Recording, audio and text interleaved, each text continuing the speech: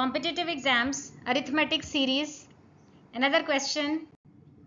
The question says, assume that all the positive integers are written down consecutively from left to right.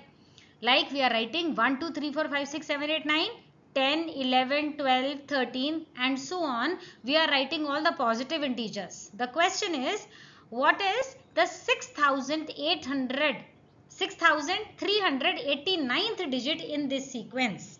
You have to find out what will be 6,389th digit in this sequence. So we begin. We have written the series as they have asked us to write in the question. Now listen very carefully. From 0 to 9, this number from 0 to 9, I mean to say till here we have 9 digits.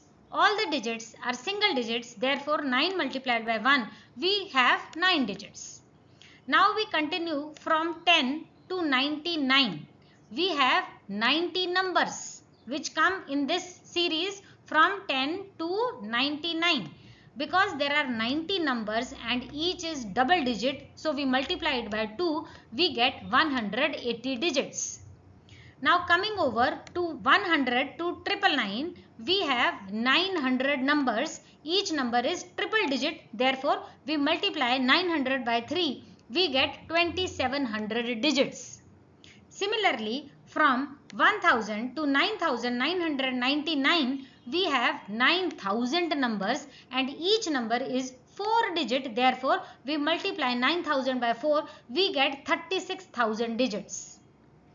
Now till 3 digits, means this series and this series, we are getting 2700 from here, okay, 180 from here, this, and then 9 digits from here. So we total of 9 plus 180 plus 2700, we are covering 2889 digits till 3 digit number. So we are left with 3500 digits. The question is 6389 digits. So 6389 minus 2899, we are left with 3500 digits. Our final answer, it will lie between 1000 and 9999.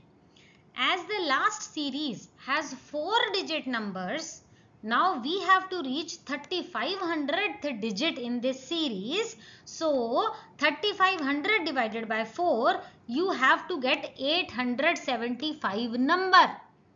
It is very clear that the last digit of the 875th number from 1000 to 9999. So from 1000 to 9999. From this series, the 875th number first of all we will calculate. Then we will find out the last digit of 875th number. This will be our answer.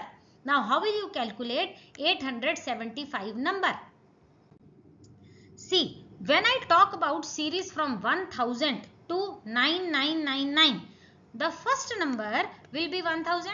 The second number will be 1001, very clear. The third number will be 1002. So we make out that the first number has the 0 digit as the last digit. The second number has 1 as the last digit. The third number has 2 as the last digit. Therefore, 875th number will be 1874. Okay, so the last digit of this number is 4. Your final answer is, the question was 638th 9th digit of this particular sequence. Answer is 4.